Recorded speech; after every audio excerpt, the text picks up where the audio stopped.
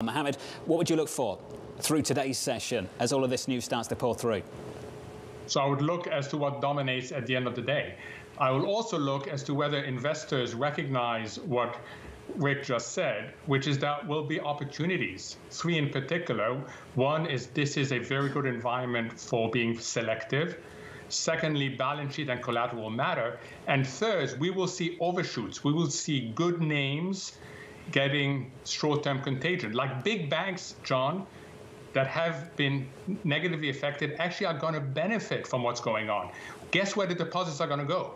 They're going to go to the big banks. So it's important not just to worry, it's important also to recognize that there's important investment insights for the next few days.